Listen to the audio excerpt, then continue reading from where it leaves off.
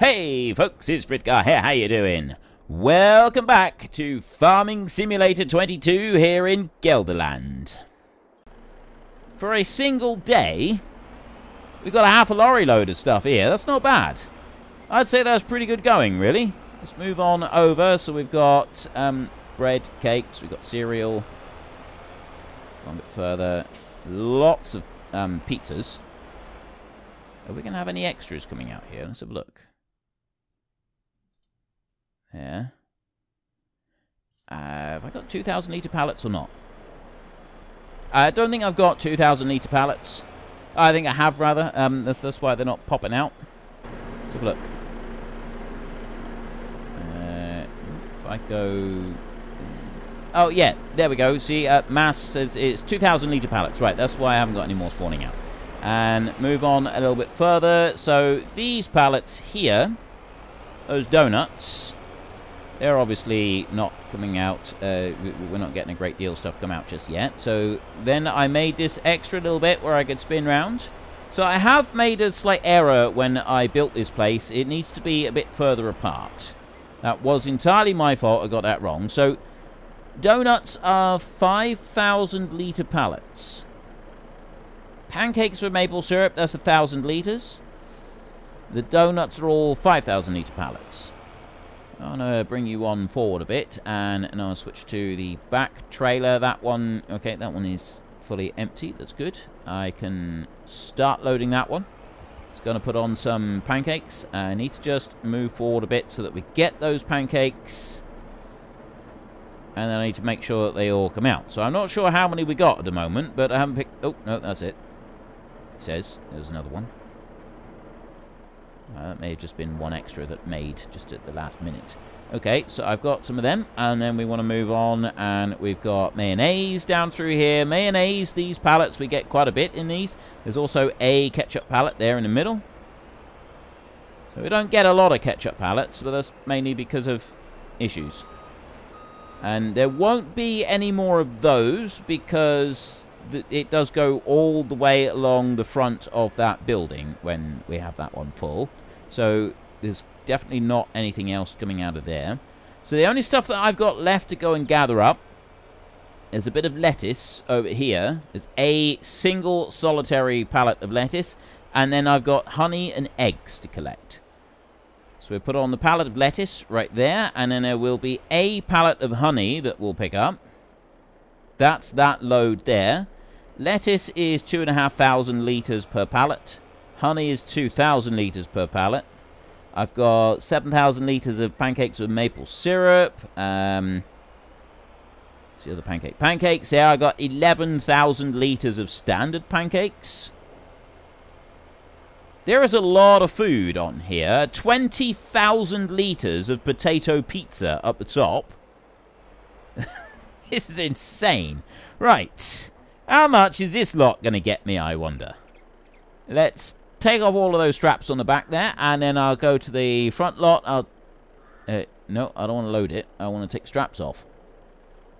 All straps off there as well, and then we can slowly work our way across the bridge, selling everything as we go, like this. Cake is a bit of an issue. So is the pizzas. Those don't empty out very quickly. That's definitely a bit slower than I would really like. There's not a lot that I can do about it. We just have to go a little bit steadier, that's all. But I'm already over 100,000 litres in this. Those pizzas do seem to have a reasonable bit of money in them. I'll just keep moving on this way. I've got a load of pancakes being sold right there. And then we've got all of the extra stuff. On a little bit more. If you got to keep just moving a little bit to a time. The lettuces, they're the last bit. So I'm close to 300,000 euros just from this load alone.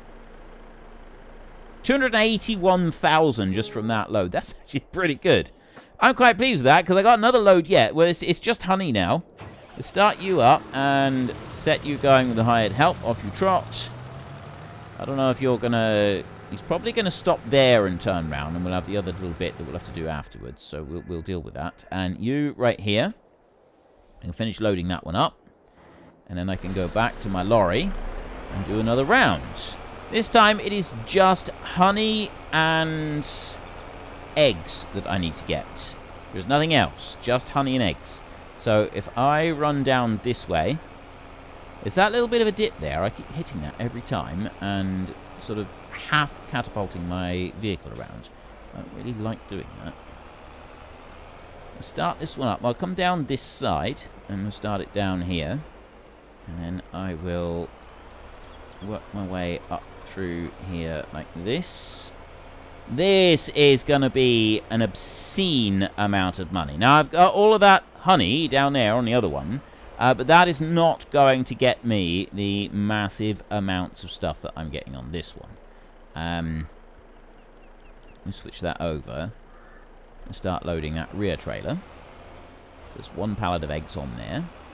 1,250,000 eggs that I've got on board this thing already. And then we've got all of this honey over here. That's another lorry load right there, which is also slightly insane. I think actually the best price that you get for honey is slightly later in the year. We can go to this one now. I like this one. Honey, right there. Right, at the moment it's 1,075. Oh, it's only like 50 more in March, so we really don't need to worry about that. Like, we are on more than 1,000 euros a litre. One thing that I want to know from you, the viewer, when we move to a new map, it's no longer if, it's now when we move to a new map, which will be around about the time that the new DLC comes out, which is the beginning of December. So there is our time frame. At the beginning of December, I'm planning to move to a new map, and that will coincide with the release of the new DLC, so that whatever new map that I pick, I can use the new crops that are being released with the DLC. I might do the new series on the new map. I'm not picking out a map yet. I am open to some suggestions of maps if you really want. But at the moment, I'm not too concerned about which map it'll be. It'll be a different map to what I'm using at the moment. I might use the DLC map. I would say that's probably unlikely due to the fact that the new map is probably going to be festooned with trees like this one. And if I want to be able to edit the map and alter it as we go through, it's going to make life more difficult. And also, editing the map and altering it from a DLC is, again, going to be a tricky task. There is another 1.5 million euros added to the pot. One other thing, when I do start a new series, do you still want me to play on hard difficulty? This is on hard difficulty, and with the eggs we get, we make an obscene amount of money from the eggs. Right? We have no problem making cash because of the eggs. Right? They absolutely, they're making us rich. We are definitely getting very, very rich from the eggs. Now, I got no problem with that, but I'm curious. If we were to change this over, and instead of using the hard difficulty like we got right now, we were to go for the easy difficulty, I think it's like twice the money that we get for this. Pretty sure it's doubled up from what we got right now. So, I mean, let's have a look at this right here. I go in there. I'm going to take the straps off of that back one, and then I'm going to take the straps off of that one, and we're going to run through. So we had all of the eggs on the last. This is just honey on here, but all of those eggs. So we had like 1.5 million euros. That could be 3 million euros a time. Now, if I was on a 4x map and the land prices are suitably expensive, then maybe that would be alright. I'm pretty sure I know how to alter the base value of the land prices on a map. So there's another 107,000 euros in there. Brilliant. We've now got 1.8 million. That's a lot of money. Well, for some people. For us, maybe not so much. I'm going to go up here to you. Right. Where are you? Right, okay, I see what we've done there. And we want to go here. So it's that bit. I need to turn round and just have it work out that last bit down there. That's going to be the only issue with this field up here is doing that bit. I think in a new series I will actually... One thing I will change around is I will have square fields, or at least round field. Like, if I've got a bit like this is why I want to be able to edit the trees out quick and easy. Well, not just the trees, like edit everything, so I don't want too many trees in it. Having this kind of bit on it makes it more difficult to edit the trees. Well, to do an edit in the map, because as soon as I do the edit, the trees come back. Something I can work on later on. It doesn't really matter. Right, set the hired help going on there. You will carry on and do that bit. There's nothing else that I need to worry about. I can go and take the chicken feed now. Let's go and have a look at our animals once more. You have got 400,000 and you have got 360,000. So we will take the animal feed over here. We will run over to our chickens and we will feed said chickens. Alright. So I'm moving to a new map. Going to go and try something new, something different, and I am going to attempt to do some things a bit differently to what I do right now. I'm not really sure about the whole idea of not using fertilizer anywhere on the map. I'm in an iron about that one. I mean, maybe I could only apply fertilizer with seed drills and just make sure that I'm only using seed drills that have fertilizer going in with them. If I only have that, then that might be a way forward. That might be a way to do it. So we have one layer of fertilizer per round instead of two. It could make life a little bit easier, you know. So we just have the one lot of fertilizer on everything. The corn, that would be different if we're planting that, like it's already got a bit. And grass, we wouldn't be doing any fertilizing on the grass. It would just be cut and then whatever is there. We don't go over it with the fertilizer because this is all stuff that takes, like, this one's taking ages to go through this. And then I'd want to do it again. So that's a possibility. Now, the other thing that I want to do is I want to buy some more cows. I'm going to buy 12-month-old cows. We've got 1.8 million. I feel that this is a suitable time to go and buy a few extra. I have been talking about this previously, and I haven't actually gone and done it. So I think this is the time to go and buy some more cows. Let's go and have a look around here and see what we got. Right, you. There. So we're using brown Swiss cows. And I do realise that the Friesian cows is probably the big, the Holstein Friesians. They are the big cow. That's the one that everybody likes. But I kind of like the idea of having the brown ones. That it's nice to have something a little bit different. So we get 60 cows if we do that. So I will buy 60 for 70,800. And oh no, I don't want to do that. You've got to go over to this side and do it. So buy another 60. Okay, and another 60. And another. And one more. I think there's 300 extra cows that I've just gone and bought. Okay. There should be an extra 300 cows. Let's go and have a look. Yeah, 300. Right. We now have an additional 300 cows in our total cows. And if we have a look in... Yeah, if you have a look in there, it doesn't actually tell you how many cows there are, but if you have a look in here, it does tell you when you click on them. So we've got 850 on the farm right here. If I was to get 2 more lots, that would take us up to almost 1,000. Let's do it. There. By there. Right. 970 cows. That's almost 1,000 cows. That's a lot of cows. I've got 418,000 feed in there. I'm not sure if that's going to be enough. So what we will do before we go and skip the night, we will go and get our trusty lorry, which is the yellow one. You are you actually finished? Or are you just saying that because you're tired? Yeah, you're finished enough. Right, that's close enough. You can have a rest in the ditch. You'll be fine. Let's go and get... No, I want to get the trusty lorry. This one. I'm going to feed it with this one today. Except I don't want to do that. I do actually need to get our tractor, which is this one.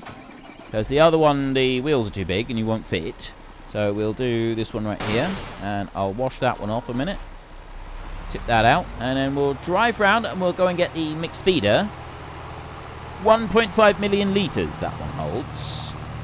And the big question is going to be, do we have enough food now to be able to feed these extra cows that I've gone and bought? Because I've just gone and bought like 420 cows. That's quite a few. That is quite a few additional beasties to keep fed and happy. How much have I got going in here? Let's make this thing slow. Well, that old slowpoke tractor is filling up. Not tractor, well the slowpoke factory thing. While it's filling up, I've decided to come and grab this tractor. I'm going to drive it home. We will wash it as we go. There we go, nice and clean. And going to take this one back home, where it belongs. This field is now all done. It is fertilized. It is ready for the harvest. So we will leave that one as it is, and we won't worry about it anymore. I was wondering about maybe leaving weeds on the fields, but yeah, I don't really want to do that. Because it's just, again, it's hitting the yield, and I don't think it's absolutely necessary to go and do that, like, without due cause. So the whole fertilizer thing, if I'm planting, I'm at least putting one layer of fertilizer into things.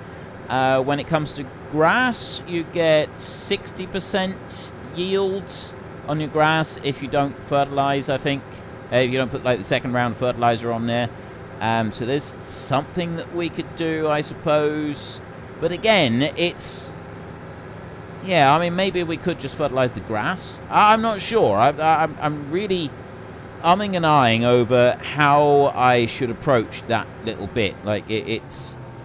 on the face of it, it seems like it could be an interesting little challenge to not add fertilizer except when planting. But when you stop and think about it a little bit, it just kind of... it seems like that might just be adding an extra layer of work. Just, well, slowing things down without getting a suitable amount of reward. So I'm really not sure about that one. But as for the other things, yeah, I think that we're on the right track. If I was to start off the new map with all of the factories that we've got right here and have that already laid out, I'll place them all down in all the right places how I want, and we'll have a bit of land and so on, and we'll start off with like 20 cows and 20 chickens or something like that.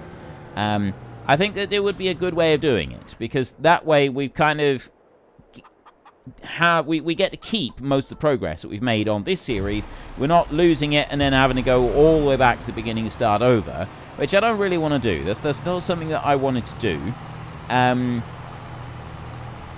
I like the idea of being able to continue on with our progress, just in a different location. So it's just finding the correct balance of how we can achieve that. So, comment section. I know I'm asking, well, I do frequently ask you to go into the comment section, because that's what the comment section is for. It's for you to communicate with me. And I may not necessarily answer you all the time when you go in the comment section, but I still read everything that you put in there. So it does count. It is actually worth you doing it. And we're getting... you can actually see the food on the ground now in this pen. That's quite remarkable. Let's go and have a look. Down here, how are we doing? Right, look at that. See, we've actually got more than just a red circle for our total mixed ration in there, which shows that we're putting some... I can't remember what I set this to. I think it's like 50 million or 100 million or something obscene like that. We can put a lot in here. I remember that. I know that we can put an awful lot in here. Oh, 60 million. There we go. There's our numbers. We can have 60 million in there. We got 5 million straw. The slurry is 100 million. I knew something was 100 million in there. Right. We're doing really well. I'm quite pleased with most of this. Let's skip another night. There we go. It is now February, and we have snow on the ground. So we've gone through one night with our new cows. They're now at 100%. We are 1.4 million litres of food in there. We've got 97,000 litres of milk already. That's pretty good going. We've got to remember that those cows are still young cows, so they're not old cows just yet. The food and everything else is probably just fine. The chickens, they're absolutely fine as well. And we can go and have a look in here. So, potatoes... We've run out of potatoes. Fancy that. Right, let's have a look. Where's our potatoes? We've got 800,000 of them right there. That means I want to go to you. And I'll get the mineral feed, because I'm over this side. If I grab the mineral feed first and drop that in, then I will also go and grab some potatoes. We need to put some potatoes into the pizza place, and we need to put some potatoes into the other place over there, the potato factory. And then once we've done that, that's those taken care of. The mineral feed place, that one, we got 32,000 litres coming out of there at the moment. This one's still working. Sugar beet, I need to put some sugar beet in. Soybeans is fine. Canola is fine. And I need some sunflowers to go in here. So we do need a few more bits and pieces to go into this one. But nothing at the moment. It's potatoes that I need to go and get. Let me bring you one round here. And I will load. So 200,000 litres of potatoes can go into the potato place. And then we need 8,000 litres to go into the pancake place. And then that's all the potatoes taken care of. So I'm going to run round here. And we get about 200,000 litres. I do love snow in this game. I absolutely do love having the snow and being able to drive around with it. It is very, very awesome. It does get a bit of a it gets a bit of a pain after a while, but just to start with, it's fun. Potatoes. Where's the potatoes? Potatoes. We've got wood chips, chaff, forage, total mixed ration, seeds. Remember to fill those up. I need to move a bit of sugar beet. We'll do that later. Right, start you right there, and right, I'll go like 180,000 because then I don't have to worry about emptying anything out again. 196,000, close enough. And then I can take this round. We tip a little bit out for the pizzas because we have potato pizzas. I gotta be honest, I've never tried potato pizzas. And I've got to be equally honest still, I'm not entirely sure that I want to try potato pizzas. There are some things, you know, there are mysteries in the world. There are various different mysteries that you will encounter in the world, and one of those mysteries is, what does a potato pizza taste like? But occasionally, there are things that mankind is just not meant to know. And I feel that potato pizza is one of those things. I felt that I felt much the same kind of visceral response in the depths of my soul when I first heard there was such a thing as a cauliflower pizza. Some things mankind is not meant to know.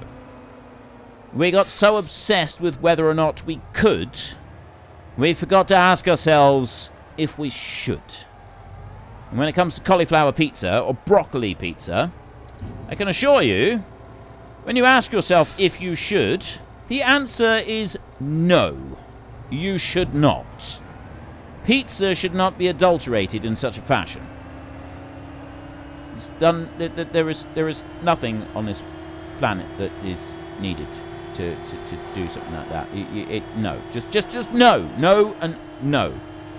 Right? Some things mankind should never do. And also, we've got other issues to deal with. You know, there's still people that put pineapple on pizza, and that is equally abhorrent. No, just right. Why are there so many people in the world that insist on doing things that are just crimes against nature? I do want to move sunflowers. 33,000 of these could go very nicely in there.